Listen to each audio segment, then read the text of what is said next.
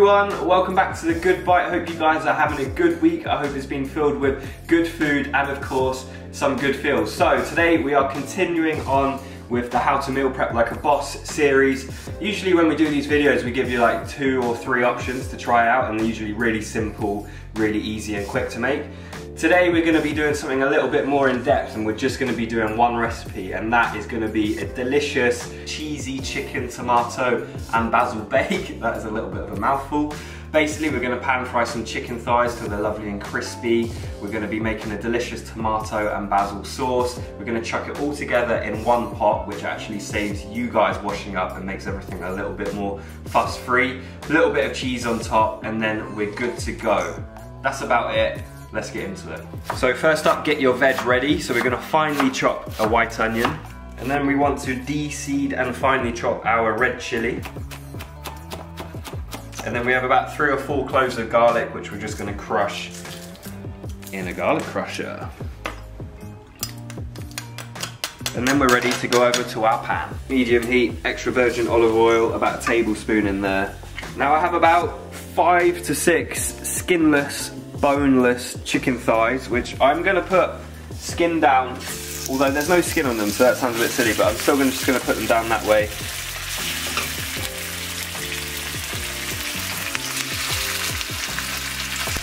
And now they need to be seasoned, which you could just do with salt and pepper, but you may have seen me using this before, and this is not an ad or anything, but it's so good. It makes everything taste so good. It elevates everything. Elevates. So I would definitely invest in this if you're into your cooking.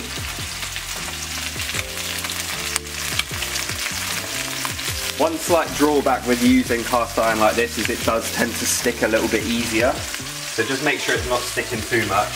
If it does stick, it's not the end of the world really. What's actually going to happen is it's going to stick to the pan and it's going to actually have more flavour stuck to the pan, which will be soaked up into the sauce later on. And so we want a sort of nice golden brown where it's starting to crisp up on the outside, just like that.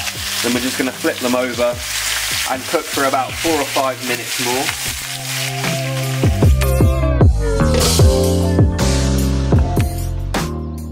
And then we're just going to set these aside. Now look at all this. This is one benefit of having a one-pot recipe. Now everything else that we make in this pan is going to be soaking up the delicious flavour from those chicken thighs and the seasoning and the olive oil. So we're going to get cracking on with our tomato sauce. So first in is going to be our finely chopped white onion. Maybe turn the heat down a tiny bit if it's on quite a high heat still. And then we're just going to fry our onions for about 5 minutes until they start to soften. Those have been frying for about 5 minutes. You can see they're nice and soft and translucent. Now we're going to go in with our garlic and our chili. Don't worry, the chili's not going to make it spicy because we've removed the seeds. However, if you do want a bit of spice, leave the seeds in.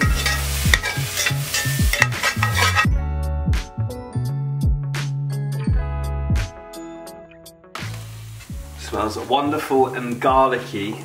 Now we're going to go in with our passata. You could use chopped tomatoes. Passata is just basically blended tomatoes as far as I'm aware, possibly with some seasoning and herbs added. I've used passata just because it's going to give us like a smoother sauce, not with the bits of the chopped tomatoes in. Okay, so you're going to bring that to a simmer, and now it's time to take this dish to Flavor Town, baby. So we're going to add a tablespoon of oregano in, roughly, maybe a little bit more. A tiny bit more seasoning. Now the recipe calls for red wine vinegar, which I couldn't find from my local shop. Thank you very much again, Co-op, for not having red wine vinegar. So I'm just using some malt vinegar. Any kind of vinegar will do. You just want to have a little bit of a tang, a little bit of sharpness to it.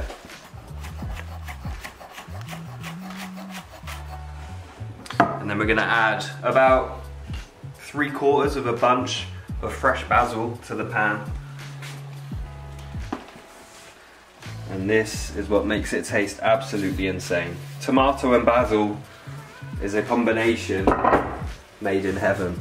Okay, so stir that in. As the tomatoes cook down, it's going to become a little bit thicker, of course. So we're going to leave that on a very low simmer And we're also going to preheat our oven.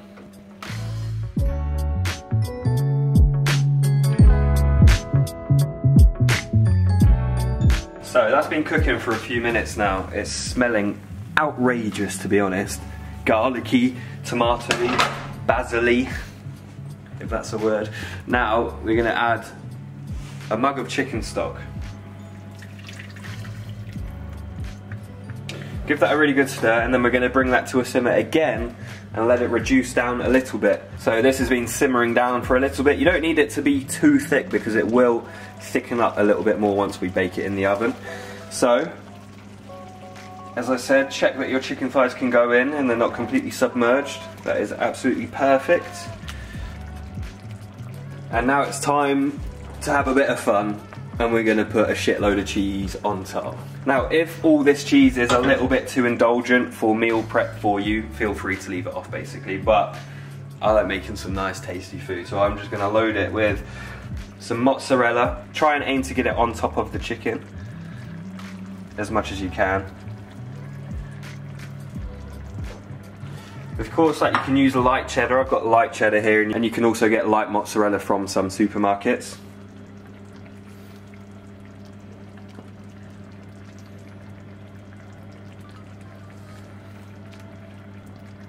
And then the final little bit of seasoning on top of the cheese.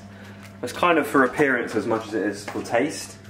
And then, look at that. That is absolutely amazing. You can see the cheese is already starting to melt into the sauce, and that is absolutely fine by me. So we're gonna bake this in the oven for about 20 to 25 minutes. Hopefully by the time it comes out, this cheese is all gonna be melted. It's gonna be lovely golden, almost like a golden crust of cheese on top of the chicken with that delicious, rich tomato and basil sauce. Is gonna be immense. I'm excited, let's do it. Look at that.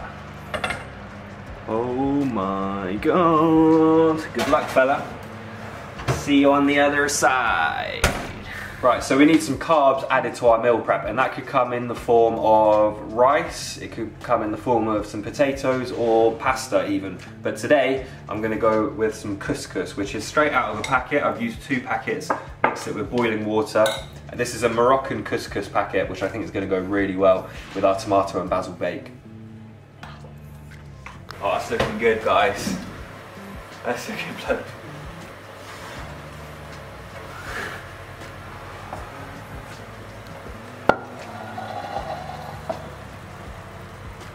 Oh my days. Have a look at that. That looks absolutely amazing. You see the cheese has gone bubbly, golden, crispy on top, like I said I was aiming for. I know that this sauce tastes unreal. I need to have a little taste. Quite hot once it comes out of the oven. Also, careful, don't grab this with your bare hands. Oh mate. Oh mate, it's so comforting. Also, what's the biggest thing you want to avoid when you're making meal prep? People say, oh, meal prep is going to be boring, dry, chicken, tasteless. That is the opposite of everything I just said in that sentence. The sauce, it's not going to be dry, the taste is unreal, the chicken is going to be wonderful and succulent, also with the cheese on top, added bonus. It's just the best meal prep. As I said, maybe slightly too indulgent for some people, but just miss the cheese off, and then it's basically chicken and a pretty healthy tomato sauce to go with it.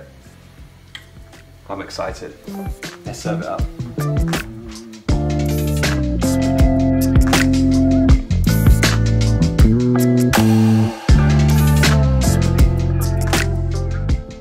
Here it is. So I've served up 2 portions. Depending on how much chicken you want, you've got either 4 or 5 portions for yourself there. The amount of couscous, rice, or whatever carbs you're having, I'm gonna leave that up to you, because that's gonna be dependent on what your current sort of goals are, how many calories you are. Maybe you don't care and you just do it all by eye. But I'm so happy with this. I've had this a few times before, so I was very confident before we started the video. But I'm gonna make a bold statement and say, if you try this, it's gonna be the tastiest meal prep you've ever tasted. That's my bold statement. So let me know how you get on, guys. If you do make this, be sure to send in pictures to us at the Good Bite Instagram page, and we always repost any pictures that we see, and we love to see your cooking. So please do send those to us, get involved. Subscribe to the channel if you're new here. I did ask you guys to subscribe after the last video and it seemed to help, so thank you for anyone who clicked that subscribe button. Please like the video, leave a comment, let me know if you're gonna try this at home, and until next week, I'm gonna say goodbye. Thank you very much for watching, and I'll see you next week.